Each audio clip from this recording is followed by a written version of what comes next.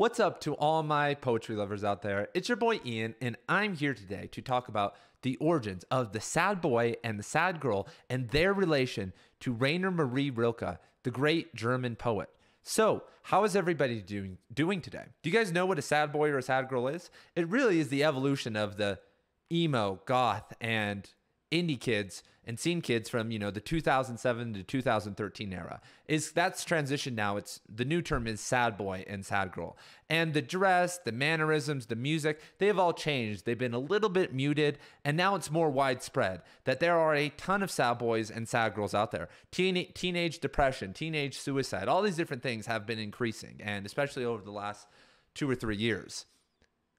And depression has become an identity. But depression and this new thing, we could link it, though, to self-isolated consciousness, right? That these people, these kids and adults are literate, right? They are smart, but they have the leisure time and the emotional and artistic capacity to dive into the layers of their consciousness and their soul. And instead of individuating out of that, instead, they hunker down in that persona and inflate their superego within that.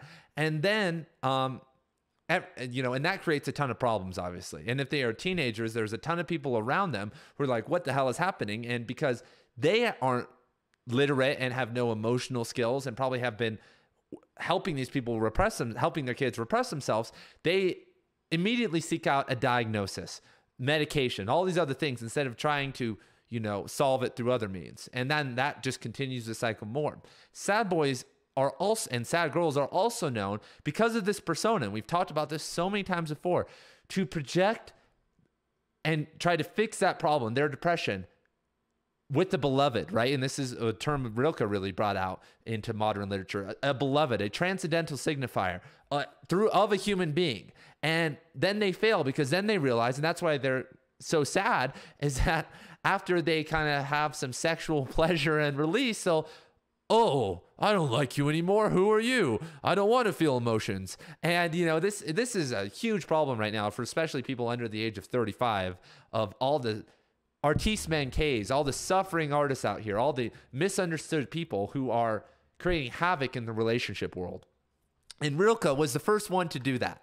And he is the OG at so many levels. And as we go through this, you guys are gonna, I had my mind blown yesterday because I'm also working on a much more serious presentation that I will be releasing tomorrow called Rilke's Creative Genius, the 100-year anniversary.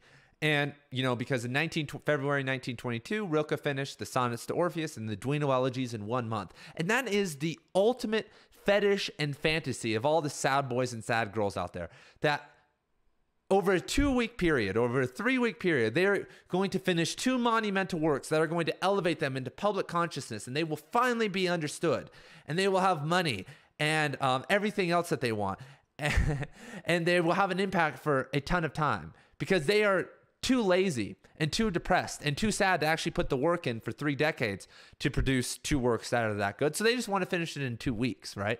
And Rilke Rilke didn't maybe mean to do this, but that's what happened.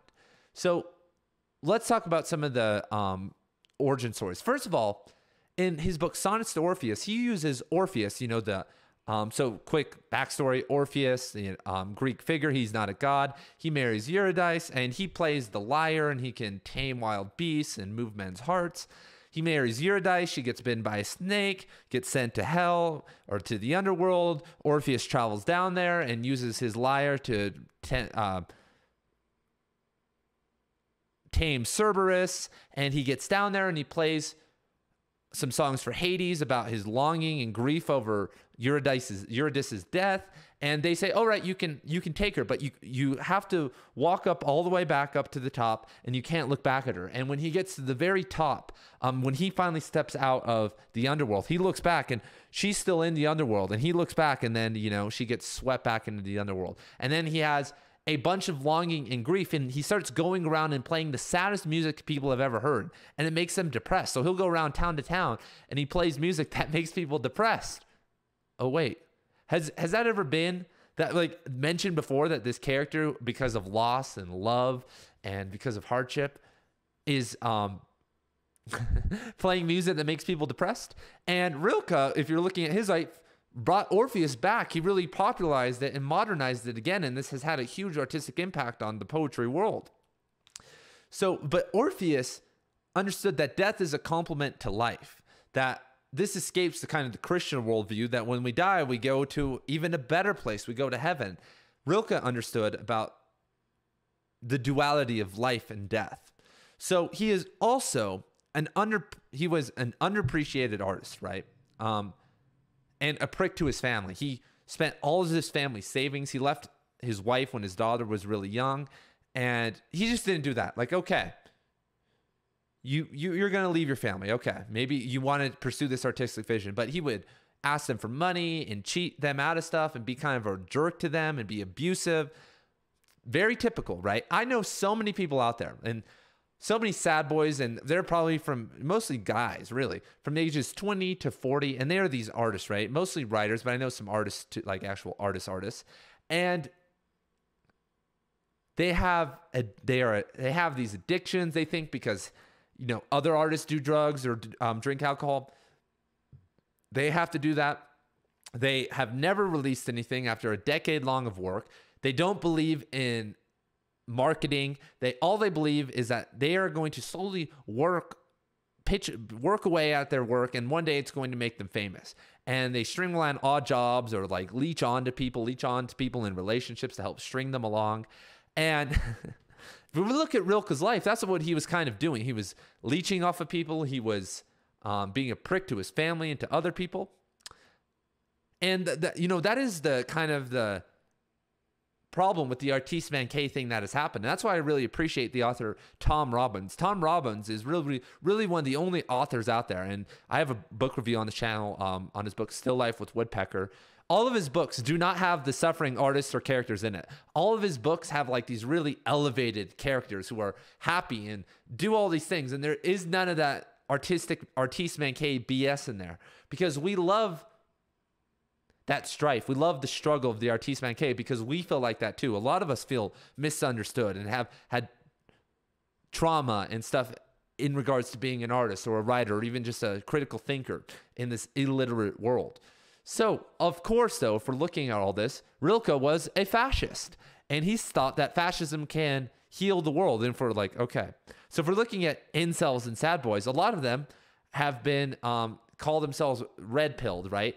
And they think that they are the Ubermensch, that they are. So if we go down here, they are Nietzsche fans, right? They think that a couple strong people in society that's all that's necessary, right? And this actually connects to the time of Rilke, because as we talked about in my recent book review on P.S. Ouspensky's The Psychology of Man's Possible Evolution, at that time people were really interested in Nietzsche, including dictators and stuff, that, you know, the dictators of World War II. And they thought that a couple of us, through occultism or through just being smart or through power, know what the hell's going on, and everyone else doesn't. The masses are illogical. The masses don't know what's happening. So that's why it can heal the world, that these authority figures, these really strong people can do that. And Rilke threw his support behind Mussolini before he died. And so it's like, this, I think, has a very similar tone to a lot of these artists, artiste manqués now, that I know are very radical in their politics. And they are honestly Bernie Sanders fans, or Bernie Sanders guy, Bernie bros or Trump bros, you know? And it's very interesting that most of the time, being a poet, right? Being an artist, like for me, you transcend all that. When you understand poetry and emotions, you see how politics aren't real and how screwed up it all is. And you don't really, it's very hard to take a political side when you can transcend all barriers. But Rilke got caught into the fascism trap. And like I said, a lot of sad boys and sad girls of today have been caught in the Bernie Sanders trap or the Donald Trump trap. And you might be like, well, why is that a trap? Because the only solution is an education solution. Everything else is a band-aid until almost all human beings, or at least enough human beings, have woken up and become nonviolent, educated, and can spread, you know, charity and love to other people. The world will always suck. There will always be problems. There will always be the swing, ebbs and flows in politics and problems. And dictators or people abusing power. The only solution to end suffering is that every single human needs to become educated enough to at least become nonviolent. And a lot of these, so if you, Trump or Bernie bro, they are saying this guy will fix that. That's the problem. Bernie will fix all this. He will turn this country into a Swedish place, or Trump will, do whatever he's going to do. And that is a huge problem, because that, as we're seeing now, because we're seeing the pendulum swing, it's swinging. And if, things maybe go as planned, it might swing back into another populist direction. In America, we've been functioning in populism basically since Barack Obama was elected. And now we've thought that we've stabilized, but now with all the tumultuousness of what happened with in the last 2 years with the pandemic, and now with Ukraine, it's swinging back the other way. And who knows what's going to happen? We're going to call, instead of fixing our own problems and instead of trying to educate others, we're going to call upon leaders and other people to do that for us. And that has, as we've seen in history, always creates problems. So Rilke, sorry for the political rant. Hopefully a lot of you guys have stayed with me here. Rilke also believed that art over everything, you must change your life, that every single artistic work, that art must change your life. To be a real artist, you must change your whole life. And that's why he left his kids and his family. And Rilke is a success story because, if we're looking at it, okay, he actually did. He wrote magnificent works. He wrote the Sonnets to Orpheus and the Duino Elegies and the Book of the Hours and all these other crazy poems. He actually had he actually had it. He actually was the person. But I know so many people who destroy their family and destroy relationships and destroy their own life to chase some dumb dream. And they are not even putting in the work. They're not living. They're not walking the walk. And Rilke walked the walk. That's what we can say. That the whole time he was trying to produce poems. He was trying to do this. And after decades of work and decades of agonizing pain because of at least a decade of agonizing pain because of ailments, he produced these works. So he really had that mentality. But a lot of these guys, a lot of sad boys have this mentality. And this comes back down to selfishness. They have this very selfish mentality, but they never produce anything. They never actually do anything with that. It's really sad. Also, it's really funny that he loves the book, The Decline of the West, which is the ultimate, if we're looking at the people who more on the right, they love that book. They love talking about the collapse of the Western civilization and the Western civilization's values. And once again, if we go back to the education solution, who cares about Western civilization? Doesn't exist. All this is just a facade. What we need to be focusing on is creating nonviolent and human beings who can communicate their emotions and not react to those. And once we can get there, then we can move on to curing cancer and doing all these other things and infrastructure plans. What does all that mean when we can't even, when a lot of people, I was talking to some guy 2 weeks ago, and I felt like was he's a professor. So I was talking to a professor 2 weeks ago, and in a candid conversation, social conversation, and I was talking about this, and then he was kind of giving me some weird looks. So I was like, hey man, if someone came up to you and said the worst possible thing to you, if I told you right now, I said something really mean about your family and you and about your kids, what would you do? And he's like, I'd beat your ass. And after we had the conversation about the only solution is and I was like, why do you care about what I think? Why does that matter? These are just, blah, blah, blah. I'm just making sounds out of my mouth, and you're going to react and hurt me because of that? How are we supposed to, like I said, even professors, people who are educated, we're supposed to solve this problem in kindergarten. Keep your hands to yourself. But we haven't solved this problem because we make excuses for people. We make excuses for violence. And then we send people to prisons where it's a criminal university. Instead of actually healing their problems, instead of actually trying to rehabilitate them and teach them this, we just make them more violent. They live in a stressful and crappy place, which keeps them in base consciousness. It's a freaking problem, man. But a lot of this is such a big thing, right? People on the right talk about the collapse of Western civilization. It's not that hard to reimagine society. It's not that hard to reimagine institutions. Okay, slide number 2. So, sad boy. So Rilke was a hypocritical elitist. Rilke believed that, and if we see down here, he hated the city. He hated poor people. He thought that they were dumb. And really had a kind of lower view of them. But he also thought, so he had this elite view of society and how we were supposed to live. But then he also hated rich people because he thought they weren't embodying those, the values that elitists should, that the people at the top should, the supermen or superwomen should be.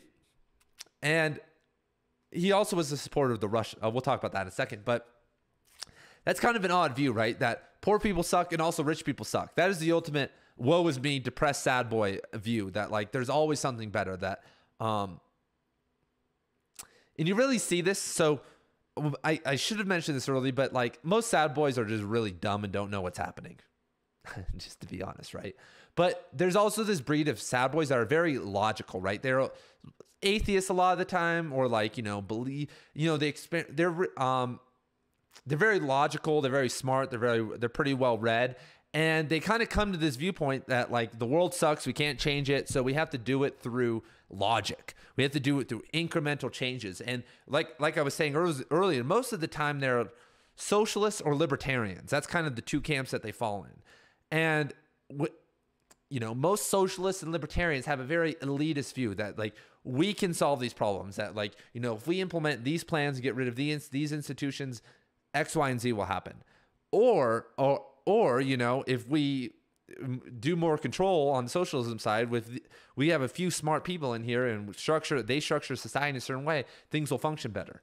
So it's really, but then they believe though, and the reason they believe though, the people in power now, that the elitists now are crappy, right? That they suck, and that we need a re-augmentation of those people. Once again, another correlation to most sad boys and these types is that they are low-level occultists, that they aren't usually religious, but they aren't probably atheists. A lot of the time they're like into spirituality, and most of the time that's a front to, pick up some chicks or some dudes or something, or to heal a little bit of trauma. But they're usually like low-level occultists or like low-level spiritists. And, it's so funny because like I was making this presentation and I was reading about Rilke. I read a whole book about a biography of Rilke, and I was like, oh my God, like this guy sounds like the ultimate incel, the ultimate modern sad boy.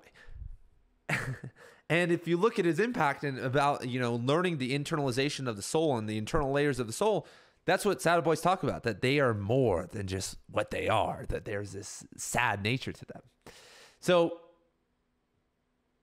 Rilke was a low-level occultist. He was dabbling in the occult, dabbling in these things. And most of the time, when I've seen that sad boys, the goth, the emo people, you saw this, like a lot of emo people, they have pentagrams or Satanists or whatever they call themselves. They are into the occult or these things. And that's because they believe in they understand the transmutation of energy. They understand their emotions enough to understand that vibe, mindset, these things can transmute. And that's, but they never transcend out of that low level occultism, out of selfishness into selflessness, because real occultists understand that when one suffers, we all suffer. And if someone is suffering out there, then that's impacting you on a spiritual level, so that you must use spiritual energy, God, whatever, to turn yourself into a beacon of light, into a human who can create change, who can help. That's what I'm doing. That's what I've done with my 13 years of studying and practicing the occult and spirituality, that I am trying to use that power not to make myself better so that I can help others. And as you've seen, this is my 11th year in financial poverty, and a lot of other things that hasn't impacted me very well, but it has helped a lot of other people. And that's my goal, that look at this channel. I'm releasing courses for free. Eventually there'll be monetary stuff, but monetize content, but I believe in the free model, that if you understand what's happening, you need to do whatever you can to stop it. So I don't need to go into a tangent. He also believes in sexual supremacy. He believed that poor people should not understand that it was a travesty that poor people understood the magic of sex, that sex is so great, that it's so sad that poor people could understand, and because they can't understand it. They can feel it, but he thought they couldn't understand it. He also believed in phallic supremacy of the man, and how phallic energy is what creates the world, and logic and light, which, you know, is a very kind of sexist point of view, which once again kind of goes back to the sad boy and sad girl that they use. They sexually exploit people all the time. I've seen this happen to so many people. I've watched guys do it. I've watched people I know have it done to them, that these sad, depressed people, because they're in tap with their emotions. Because, okay, so let's talk about this from a female point of view. You're a female and you are in touch with your emotions, let's say. And then there's this group of guys out there. There's like we have the jocks, right? Just a bunch of douches. Okay, they're out.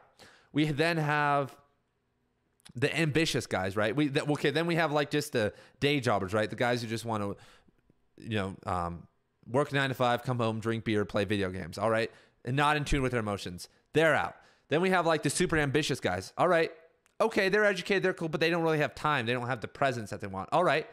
Then there's obviously the really cool people, the people who are like them, who are in touch with their emotions and want to connect and love. But those guys are far and few between. And then there's the sad boys. The sad boys want to talk.